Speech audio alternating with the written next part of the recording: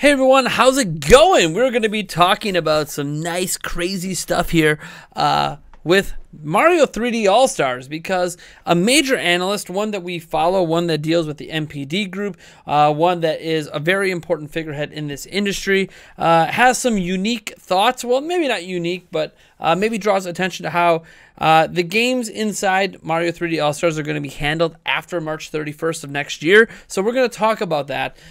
We're also going to mention that, hey, we're giving away 2 copies of Super Mario 3D World plus Bowser's Fury. We're also giving away 2 copies of Pikmin 3 Deluxe, and also a Nintendo Switch, a PlayStation 5, or an Xbox Series X or S, if that's what you prefer. Links and all of the way to enter are down in the description. Let's just get right into this video, and yeah, let's head right over to the masterful article. All right, as you can see here, this is on GameDaily.biz, and the analyst we were talking about is none other than Matt Piscatella. That's right, Matt Piscatella of the MPD. I was about to say Nintendo, of the MPD sales reports. And there's a bunch of stuff that they say in here. Super Mario 3D All-Stars snagged the 2nd spot for the month. It's a compilation that, according to the Nintendo, will only be made available for purchase through March of 2021. This marketing strategy of limited availability most certainly helped increase demand. But Piscatella thinks this won't be the last we see of the 3 included games. In fact, the success of the collection could also motivate further re-releases. So here's what he said. I don't think these games will disappear, like what would happen with the old school Disney Vault, he said. But I think there may be additional flexibility and buying options. For example, a la carte purchasing options on eShop. The sales of Super Mario 3D All-Stars should provide additional confidence in bringing other legacy titles to new platforms, to say the least. But again, it's Nintendo, so I expect to be surprised. And that's kind of the big thing with Nintendo, is we don't really know anything about their mindset when it comes to this stuff. Like, you would think because Super Mario 3D All-Stars was such a big success, it would be a shoo-in that we will get a Zelda 35th collection. It would be a shoo-in that we would get the Metroid Prime trilogy next year. But again, Nintendo is a really weird company, and I have to wonder if it wasn't for a pandemic, would we have even gotten this collection this year, or would we have gotten something else? I don't know. After all, it's rumored or kind of, you know, hypothesized here that they put together 3D All-Stars in about 6 months, and it's obviously a huge hit for Nintendo and going to continue to sell well this holiday season, likely outpacing Pikmin 3 Deluxe, maybe even outpacing Age of Calamity, which is an actual brand new game, just because the Musou series tends not to be a massive seller, although we'll see. It's a prequel for Breath of the Wild, has a bit of contradicting stuff in it, because there's some quotes where Zelda was unable to participate in battles in Breath of the Wild, and she's going to be battling Age of Calamity. We'll see how they retcon that, but it's going to be an interesting time, to say the least.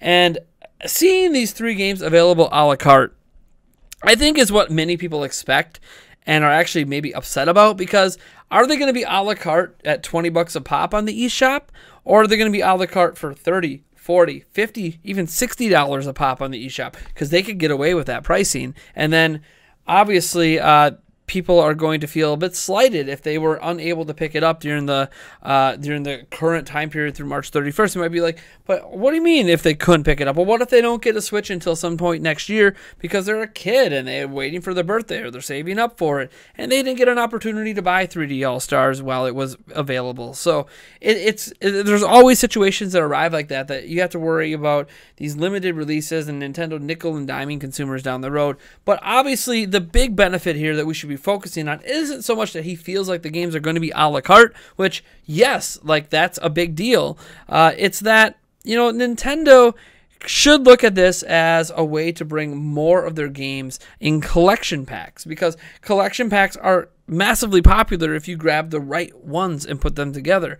As an example, I think, you know, we've talked a lot about the Metroid Prime trilogy, but why not grab some of the older Metroid games and put them together in one collection pack?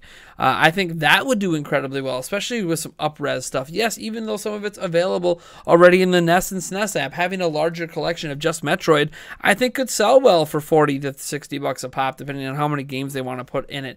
I think a collection of a lot of different games could actually actually do that. In lieu of something like the NES Classic, the SNES Classic, the N64 Classic, they could do, you know, like an N64 collection pack and throw a whole bunch of stuff together. They could have, how about a Donkey Kong Country collection pack that has 1 through 3 in it, or maybe, you know, the entire series put together for $60. There's a lot of interesting ways Nintendo could take advantage of these collection packs and make lots and lots of money, even if they want to release them for some ungodly reason, because Nintendo likes to, you know, fear of missing out and you know, increase sales sooner, maybe to hit certain sales targets. Like, I find it interesting that the game is going to be done being sold on the eShop and physically at the end of March, because that's literally the end of the fiscal year, which means Nintendo is pushing sales this fiscal year big to kind of pump their numbers up. So it is what it is.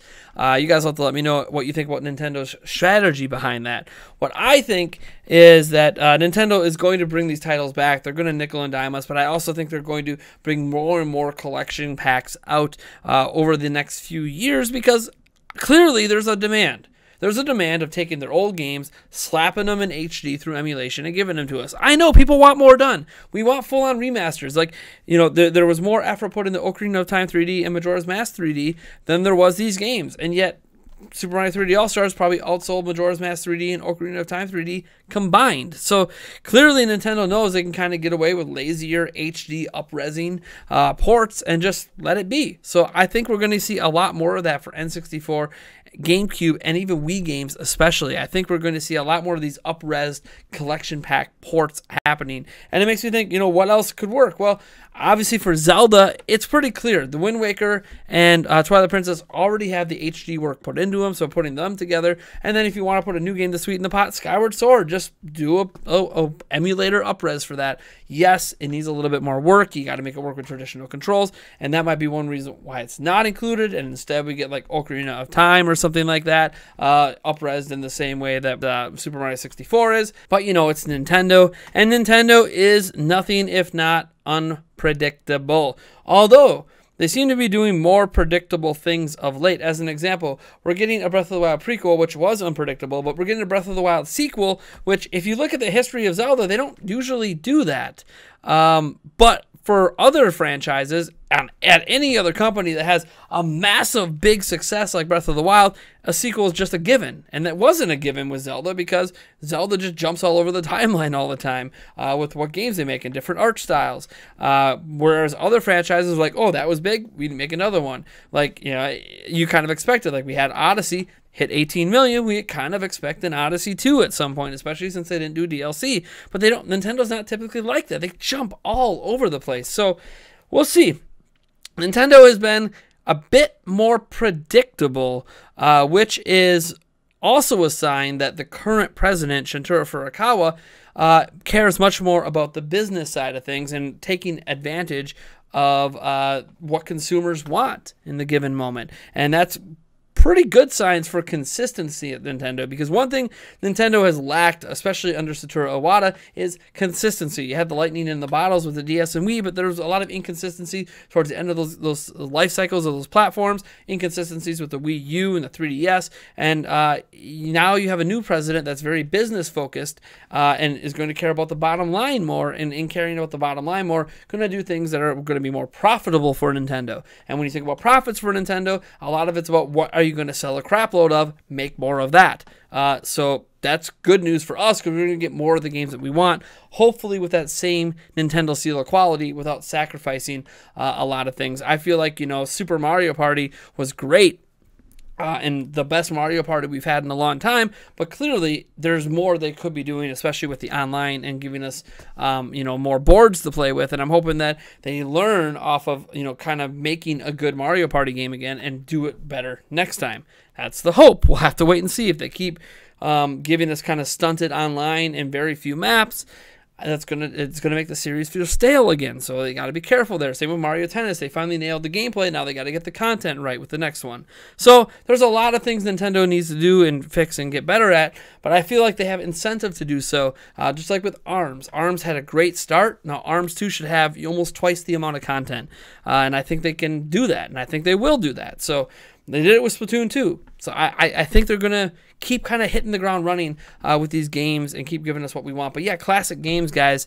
Kind of crazy. You know, what kind of collection packs do you guys want to see out there? You know, we know about the Zelda and the Metroid stuff, but beyond those franchises, what collection packs would you like to see? Literally just up-res in HD, tossed together for $60 and thrown on Switch. Let me know down in the comments below. Thank you guys so much for tuning in. I am Nathaniel Rebelgents from Nintendo Prime. And yes, shout out to Beat 'em Ups. He's an awesome YouTuber as well. Haven't seen a video from him in a few days, but that's okay. He'll be back when he's ready. Thank you guys, and I'll catch you in the next video.